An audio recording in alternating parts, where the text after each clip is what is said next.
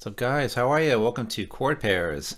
And today's chord pairs consist of C7 to D7, which is going to be the chord form part of this lesson in part 1.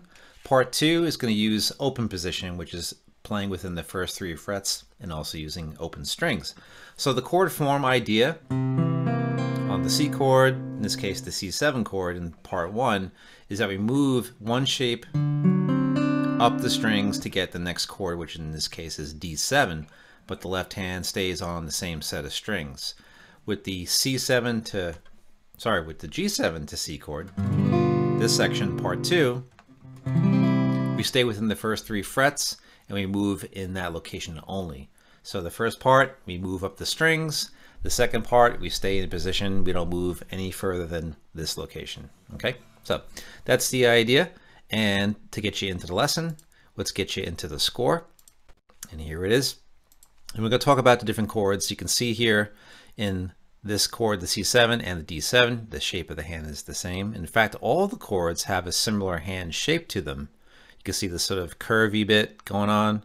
If we go back to the C chord, which that particular C chord is built into this shape here, but we have an additional finger. So 4 fingers for the first 2 chords. And the last 2 chords only use 3 fingers, okay? Now, there's different notes within each of these chords. You can see here we have C, E, B flat, and C, and your fingering is nice and big, so you can see how that all situates. The colored circles here are the root tones of the chords, which are the namesakes of the chords, and the black lettering is the additional notes within the chord. And that's the situation with C7. So C, E, G, B flat is the spelling of a C7 chord, but we don't have a G in this particular version. And that's the tone we can leave out. We can leave out what's called the 5th of the chord. That can be deleted from any dominant 7th chord, which is what the C7 chord is. It's known as a dominant 7th chord. But our main thing is not that information so much right off the bat, but the movement of the hand from chord to chord. Here's our D7. You can see here we've abandoned the first 3 frets and moved the hand up to the 3rd fret. The first finger marks off the 3rd fret location. And the spelling D, F sharp, A, C is the spelling of a D7 chord. We don't have the A, so we're left with these notes, D, F sharp, and C. And of course you can see these are the root tones of the chord, and these are the additional notes added in for that chord. But the fingering is the same, and the movement is similar to the first chord.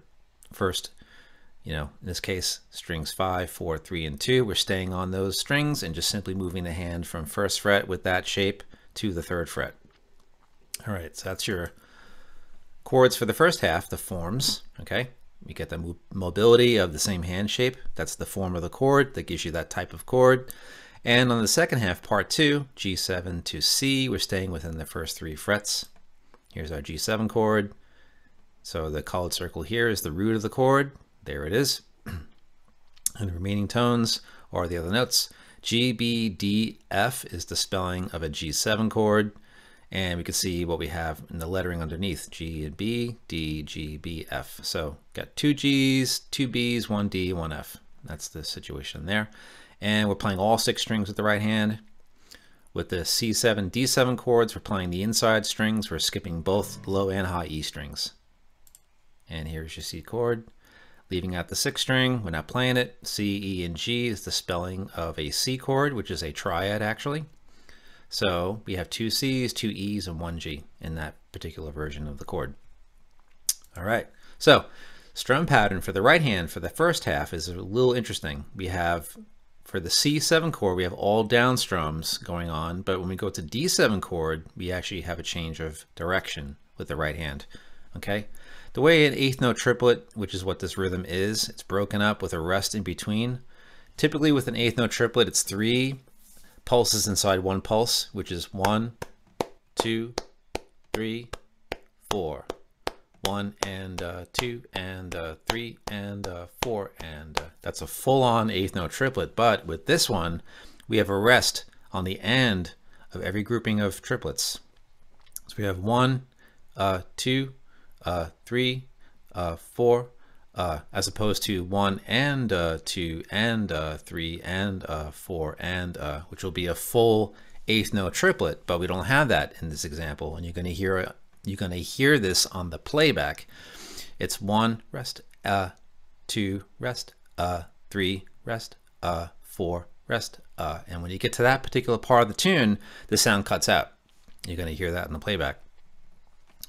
And on the D7 chord, the same holds true. So we have the same strum pattern all the way throughout. The thing that's different is the right hand direction when you get to the D7 chord. I threw this in just to add a little variety in the right hand, but by all means you can stay with this throughout the entire strum pattern. You can do all down strums. Down, down, down, down, down, down, down, down.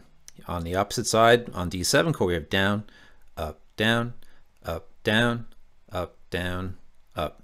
So you can change into that strum pattern at that part of the tune if you want to. It's written in, but by all means, if this feels more comfortable on measures 2 and 3, doing all downward directions for the right hand, stay with that. And if you want to change direction, you can go with that too, of course, and make that part of the entire part 1 for your strum pattern. So you have some options. Part 2, in contrast, we have the same strum pattern all the way throughout. We have a 16th note grouping, which is 1 E and 2, 3, 4. So the beat is broken up into 4 parts there, and there's more activity. So we have more space on the first part rhythmically for the chords and the strumming. On the second half, there's more activity, more filled in per beat. We have 4 parts happening per beat. They're grouped that way. So we have 1 E and 2 E and 3 E and 4 E and which is the count.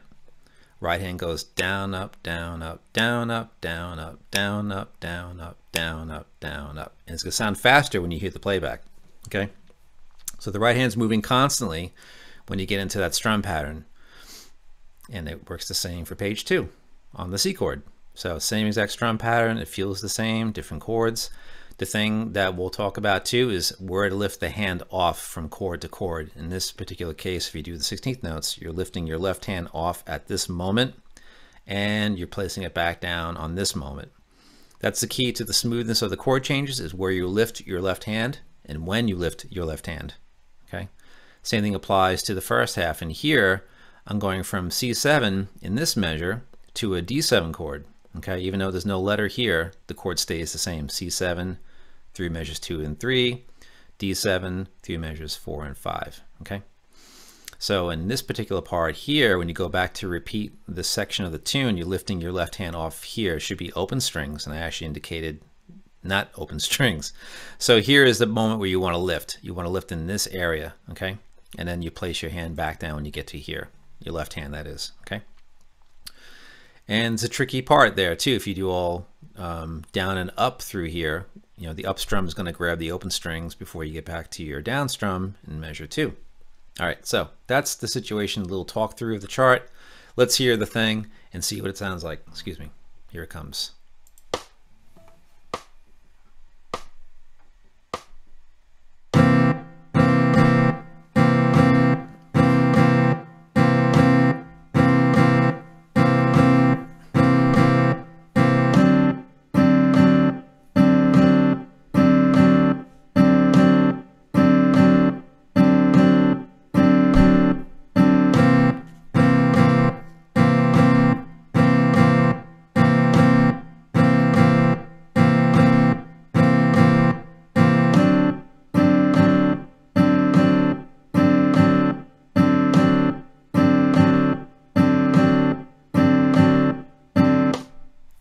2, 3E and 4E and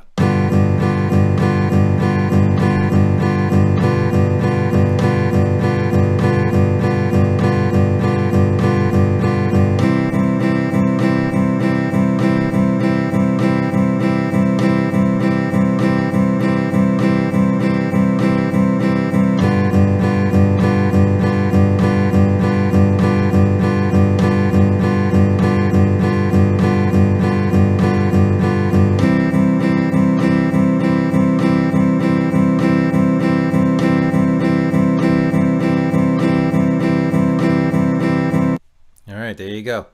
So I think on the first playthrough this part got cut off. So let me just do the first half view again. All right. So you get to see the measures scrolling through. This part was kind of cut off earlier. So let me just do one more playthrough on this so you get to hear what's up. All right, one more time. First half again. 2, 3, 4.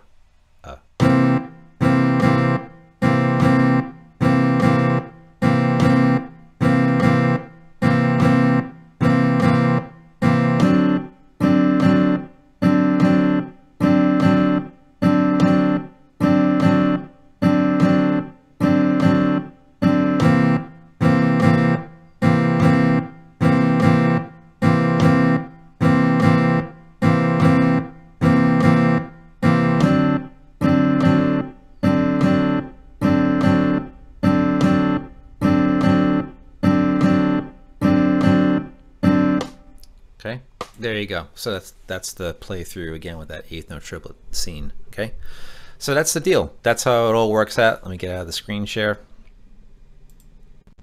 All right, so that's the whole thing. And then going back to the point of liftoff, where you lift things off between the C7 and the D7 chord. So say if you do all the strums with down strums. 1,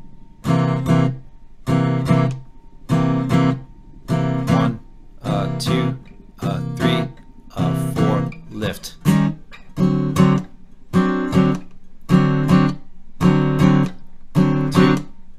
3, 4, lift. 3,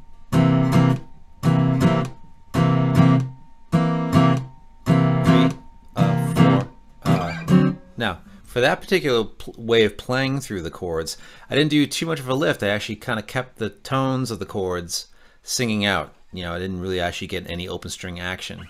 All right. But on the second half, when you do the G7 to the C chord, that's a little bit more of a thing where you want to lift off because the right hand's much more active. So if you're going to do any kind of lifting, the busier the rhythm, that's kind of where you want to plan where you lift your hand off the strings, right? So if I play the G7 to the C chord, I'll do the collection as is. 1 E and 2 E and 3 E and G7 chord. 2, 3, 4, 1, 2. Get ready to lift right here. 2, 3, 4, 1, 2. Get ready to lift right here. 2, 3, 4, 1 and 2 E and 3 E and 4 E and 1, 2, 3 E and 4 E and 1 E and 2 E and 3 E and 4 E and Okay, so you can see what I did there. On the second bar of the chord, G7 on the 1 E and 2 E and 3 E and 4 E and on that part, on that last up strum, you lift your left hand and move to the next chord, which is in this case the C chord.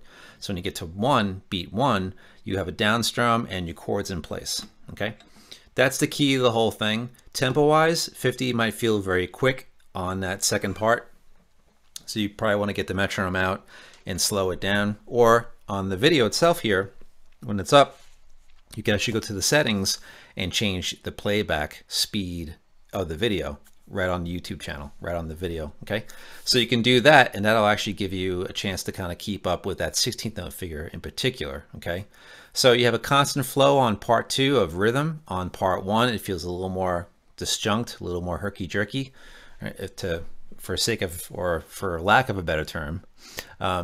Try it out and see how it goes. I think you'll have a great time with it. Some different challenges in this particular study. So feel free to play through it. And if you got any comments or difficulties, feel free to comment below the video. Hey, I had a problem with such and such, and I can address it right within the comments, or I can do a separate video about any kind of problems that you guys may have with the chart.